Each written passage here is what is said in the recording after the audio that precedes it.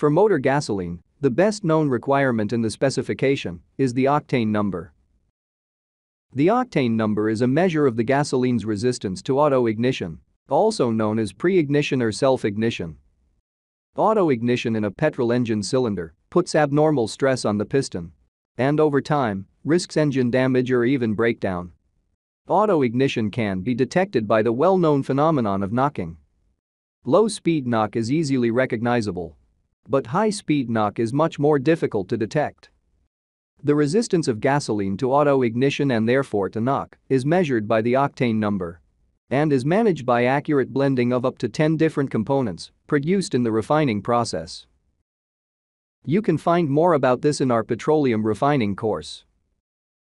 Octane numbers are measured in two ways: by the research octane number or by the motor octane number. The research octane number measures engine performance at low speed and at low temperature. Motor octane number is relevant to engine performance at high speed and at high temperature. The octane number is in fact an empirical measure.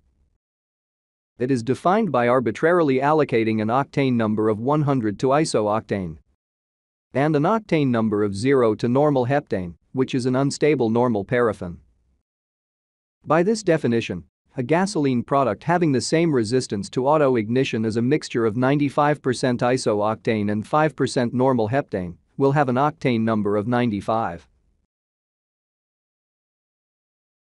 A high octane number means that the engine using the fuel can have a high compression ratio, which means higher engine efficiency.